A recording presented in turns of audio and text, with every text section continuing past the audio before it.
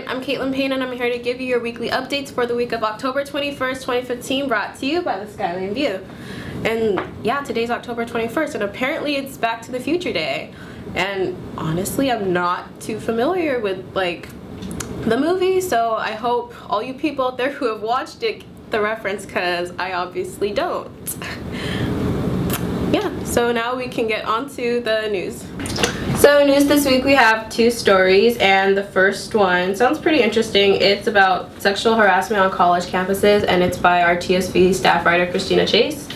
And we have another story about the Community College Chancellor of California, who is actually retiring, and we're going to have a story about that written by our news editor Laurel Lujan.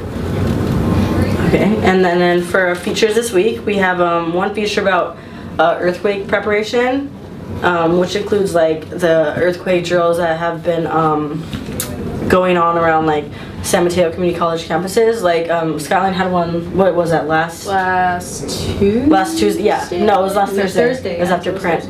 Yeah, last Thursday, Skyline did an earthquake drill in the morning, and they had one at night. One at night. One in the morning, one at night, and so did I know San Mateo Community College did it too, and I'm guessing City also, or Kenyatta. No, I think actually all schools did it in California. Oh yeah. Because even my little brother has to do it at school. Oh really? Yeah. At the same day? Yeah, it's all on the same day. Okay, so yeah, so I guess they're all doing like earthquake drills in order to like get people like, you know, preparing in case like an earthquake were to happen, or like safety precautions people would take. Oh, but ironically oh gosh, so the whole earthquake thing, going to that, my junior year, the day that we had to do an earthquake drill, like everyone in California, there was an earthquake the same day. Oh really? Yes. Wow, what are the odds? Did it not happen to you? Because I went to school in Oakland, so I mean like where I was, yeah, like, you could have felt it. Yeah, I felt it. Probably, but I don't know, I don't remember, but yeah. That was wow, the irony. Well, yeah, see, things like that could happen. Like you need to be prepared for it. Like know like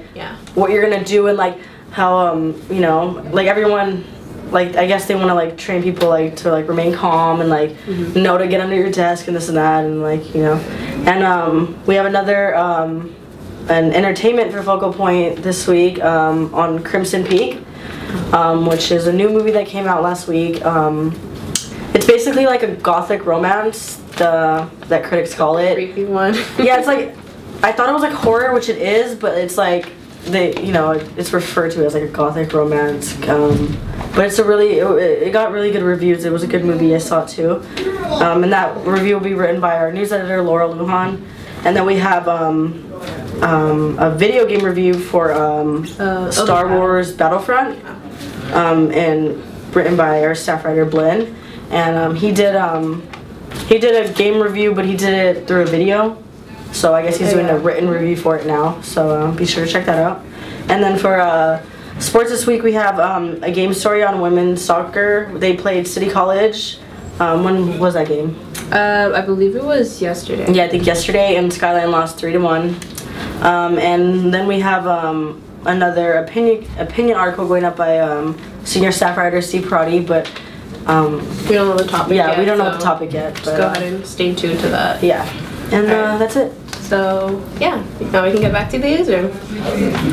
That's it for these weekly updates. Don't forget to check out our TSB podcast.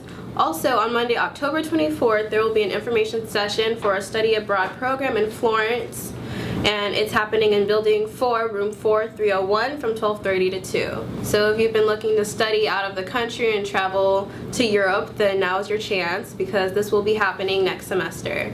And finally, check out all of our social media sites. If you haven't already, go ahead and like us on Facebook, follow us on Twitter, Instagram, Vine, and Snapchat, subscribe to our YouTube channel, and check out our online website, theskylineview.com. I'm Caitlin Payne, and I'll see you next week.